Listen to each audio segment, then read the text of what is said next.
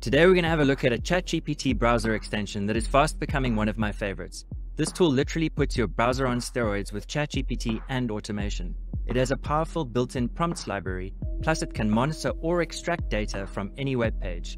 Let's get started. The first thing you need to do is head over to HARPA.AI and click on this Get AI Agent button. That'll take you through to the Chrome Web Store where you can add this extension to Chrome. This extension works on any of the Chromium-based web browsers such as Edge, Opera, or Brave. Once it's installed, you'll get the pop-up window with an introduction video. Next, pin the HARPA extension to your menu bar for quick and easy access. Next, you can click the HARPA icon to open the HARPA widget. You can also press and hold Alt-A on Windows or Option-A on a Mac. I like to go to the settings and set it to night mode. And then once the widget is open, you can send it a command. So let's say, for example, /summary. And the first time you send a command, it will pop up a login connect to ChatGPT window. So just go ahead and do that. It's perfectly secure. Once that's done, you can close off that pop-up window and HARPA will continue with the instruction that you gave it. The first thing you need to realize about HARPA is that its prompts are page aware. So HARPA.AI collects all the content of a web page before sending it to ChatGPT. This ensures the information received by ChatGPT is accurate and organized, which leads to more effective results. Here I have an email that I'm going to respond to with the help of HARPA. First, I'm going to type / into the chat window here, which is going to bring up this commands palette. You can see that there is a menu across the top and they're categorized into sections like marketing and SEO, copywriting, recruiting, etc.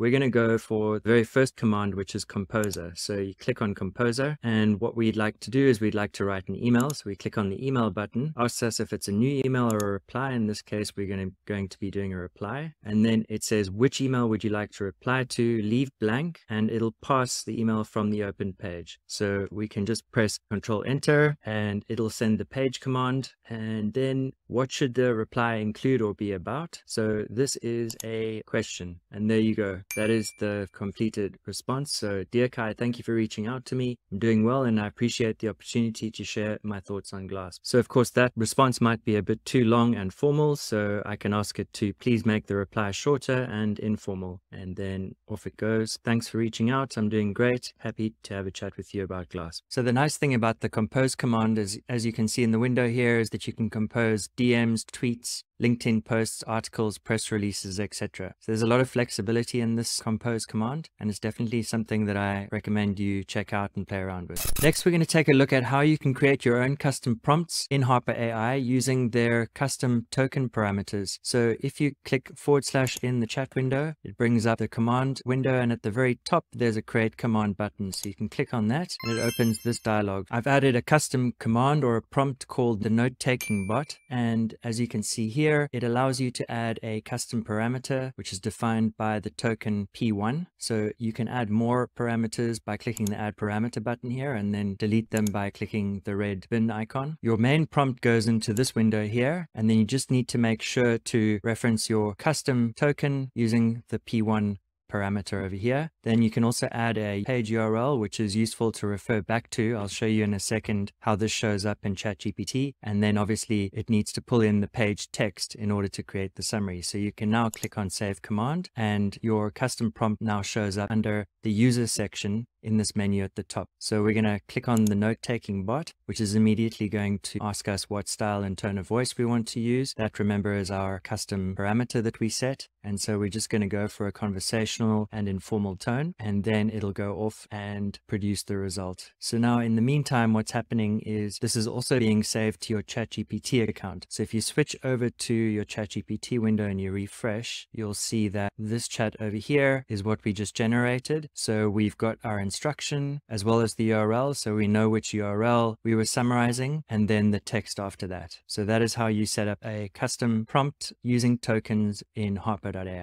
Next, we're going to have a look at some of my favorite use cases for HARPA. The first is to scrape and extract data from any web page. In this case, we've got an Amazon page open with a listing of protein shakes. So what you can do is you can go to HARPA, type the / command, and then just type extract, and it'll bring up a couple of commands. You can extract contacts, data, or SEO keywords from any article. So I'm going to go with the data option. So it's got a default prompt here. I've rewritten it slightly. So what I've said is I want to extract 10 products from the text and then to format it in a table with 4 columns, which include product name, price, reviews, and rating. So I'm just going to paste that prompt in here and then click go. It'll pass the page content and return back a table of top 10 products along with their ratings and number of reviews. What you can do then is you can, at the bottom right here, there's a little copy to clipboard icon. You can click to copy this to your clipboard. Then you can head over to table convert, Markdown to Excel, and you can paste that into this box here. Make sure that you've got the Excel option checked, and then you can copy that to clipboard and then head over to your Google Sheet, paste the data in there, and then you can work with that data however you see fit. So you can sort by price, you can sort by rating, etc. So that's a pretty handy way of getting data from any web page using HARPA.AI. The next HARPA command we're going to look at is summarizing YouTube videos. So you go into the HARPA window, type /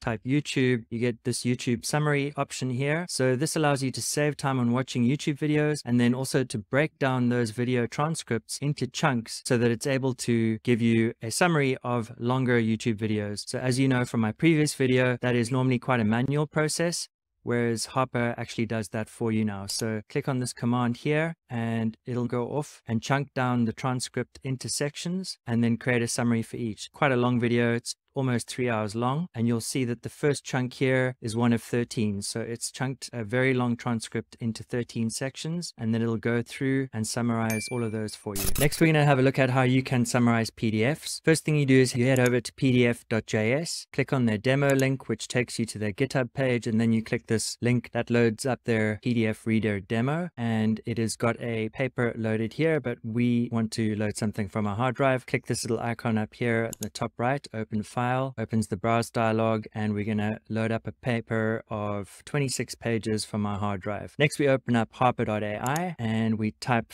/ and then summary. So we get two options here, summary, which is just to summarize the page content, or an extended summary. So I'm going to go for extended summary and then click go, and off it goes. It now has access to the PDF on the page and is able to summarize all that data. Next, we're going to look at how you can use HARPA to track web pages and notify you of any changes to those pages. So that's quite useful if you're looking for a certain item on a shopping site and you want to detect price drops or back in stock alerts. You can also create smart auto-updating purchase lists via third-party service like make.com. I'll show you a bit more about that in a minute. Next, we're going to click on the HARPA icon to open the HARPA pop-up, and then we're going to switch from the AI to the monitor tab. You'll see that because we're on an Amazon page, it has detected a bunch of different data, and the first one that it's got here is the price that we'd like to monitor. So we can just click on that and it'll pop up a bunch of options that we can customize. So the first is the schedule. How often do we want to run this action? And I'm going to just choose once every day. Next is the monitor section, where we can customize the value or the data that we're tracking. But in this case, we've already selected the price, so we'll leave that one alone. Next is the trigger. So in other words, when do we want this action to run? When the value is up or down or within a certain range. Next is actions and integrations, where you can define how you'd like to be notified. So the first is a browser notification. After that is the Make or Integromat integration. That is a third-party service that allows you to integrate with thousands of different apps. So you can send your messages to spreadsheets, etc. You can also play a sound, or you can send an email directly to your inbox. Then when you're done, you can scroll down to the bottom of the tab and there is a start button to start running your automation. So you can click that. You'll see that your automation pops up and it's running. You can also click on the dashboard button. That'll pop up a new window where you can see all your running automations. You can edit your tasks and customize them. You can play them or run the tasks once. You can also stop your tasks or export them or delete them. You might want to find out when an item that is currently out of stock comes back in stock. So HARPA helps you do that too. You can set up a monitor for a specific element on a page. So you can click on this element button here, and then you can select the item that you'd like to monitor. So I'm going to monitor this bit of text here that says temporarily out of stock. When I click that, it gives me two options. I'm just going to monitor this HTML element. Then what we can do is we can trigger it when the item is removed. All the rest of the customization options remain the same. So you can decide how often you want it done and how you want to be notified. Then you can click on the start button. That'll also show up in your dashboard. The last thing I want to do is give you a brief overview of how to set up the Make integration. So Make helps you connect to almost 1,500 different apps like Google Sheets, Gmail,